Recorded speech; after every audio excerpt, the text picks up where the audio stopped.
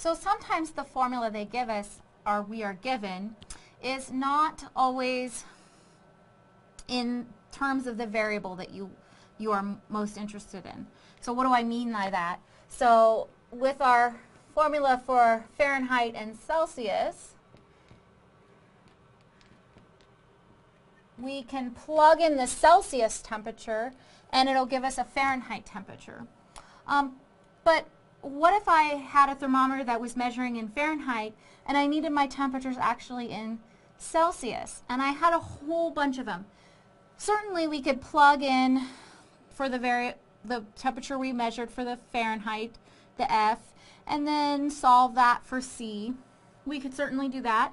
But it might be easier for us if we solve this formula for C, for the Celsius temperature, and then we just have to plug in and compute. We wouldn't have to we wouldn't have to solve this equation every single time.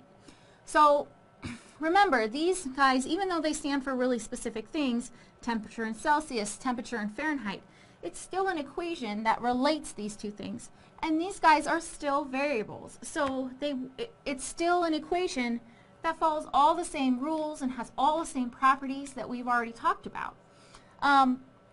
So we can treat it just like an equation. And even though these are variables, we can still solve this equation because these variables are just numbers, right? They still follow all the properties and rules of numbers. We just can't do as much with them because we don't know what exactly they are. So to solve this for the Celsius temperature, the first thing I would do, I see I need to get this, my goal is, if I'm solving this for the C, I need to get the one C by itself on one side and everything else on the other side. And I only want the C's on the one side and just one of them. If I get C's on both sides of my equation, I know something's happened. It's not solved for C. It's gotten mixed up somehow. So what we would do, if we had a number on the other side, the first thing we would do would be to subtract this 32 from both sides. So that's what I'm going to do.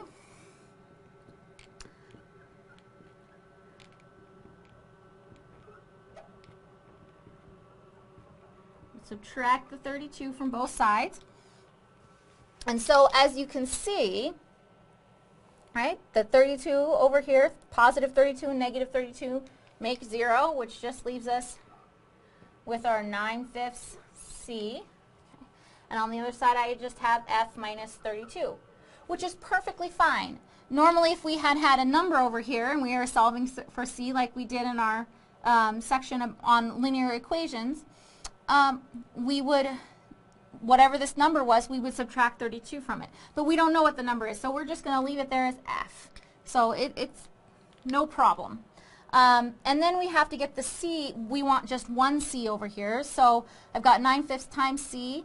So I'm going to multiply now on both sides by 5/9. But remember, I have to multiply everything on both sides by 5/9. So when I multiply this side that says F minus 32, I have to put it in parentheses and multiply the whole thing by 5/9. So just like I want, my 9/5 cancels out and I'm left with 1C. And then on the other side, I just have my 5/9 F minus 32. And that's it. That's your answer. You could distribute the 5/9 through to make it not have the parentheses, but it would be the same thing. And so that's how we can solve an equation for one variable. So let's do another example just to make sure we've got it. So usually when you get one of these problems, they'll give you instructions that'll say solve, and they'll give you some formula, and they'll tell you to solve it for some variable. Let's solve it for L. So this says solve P equals 2L plus 2W for L. This was our formula for perimeter. It could be any formula. It doesn't really matter what it is. But they all work the same. We can treat them just like they are equations because they are equations. They just have lots of different variables running around in them.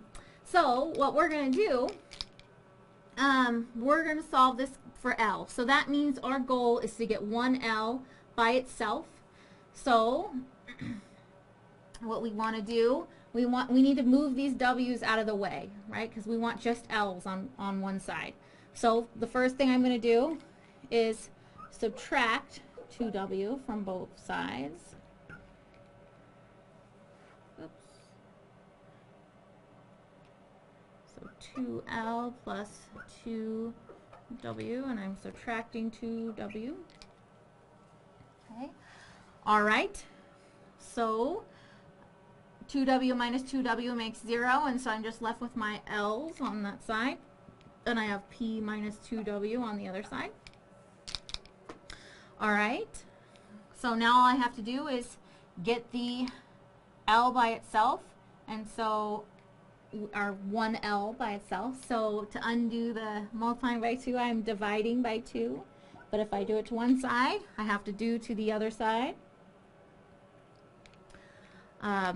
All right, and so over here my 2's cancels, leaving me with just 1L, and I have P minus 2W over 2. And that is my answer. So the length, if I had the perimeter and the width, by taking P and subtracting 2 times the width, and then taking that number and dividing it by 2, I would get the length.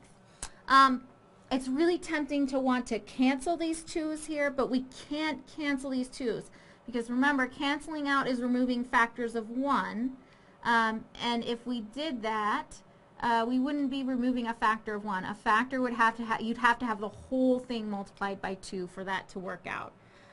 So we cannot cancel if there's an addition or a subtraction in the numerator or denominator. You're kind of stuck. You can't do any canceling. So that is solving equations for a given variable.